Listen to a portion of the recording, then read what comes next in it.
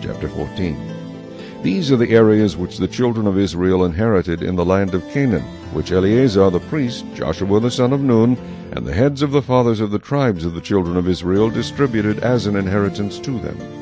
Their inheritance was by lot, as the Lord had commanded by the hand of Moses, for the 9 tribes and the half-tribe.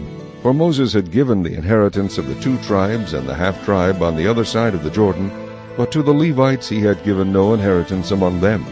For the children of Joseph were 2 tribes, Manasseh and Ephraim, and they gave no part to the Levites in the land, except cities to dwell in, with their common lands for their livestock and their property.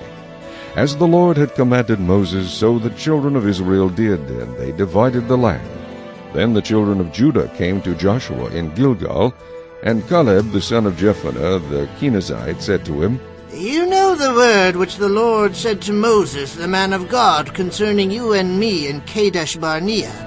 I was 40 years old when Moses, the servant of the Lord, sent me from Kadesh Barnea to spy out the land, and I brought back word to him as it was in my heart.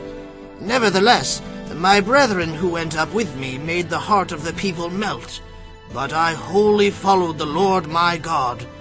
So Moses swore on that day, saying, Surely the land where your foot has trodden shall be your inheritance, and your children's forever, because you have wholly followed the Lord my God. And now, behold, the Lord has kept me alive, as he said, these 45 years, ever since the Lord spoke this word to Moses, while Israel wandered in the wilderness.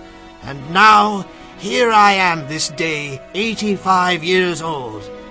As yet I am as strong this day as on the day that Moses sent me.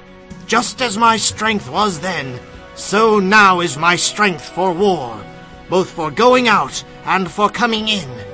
Now therefore, give me this mountain of which the Lord spoke in that day.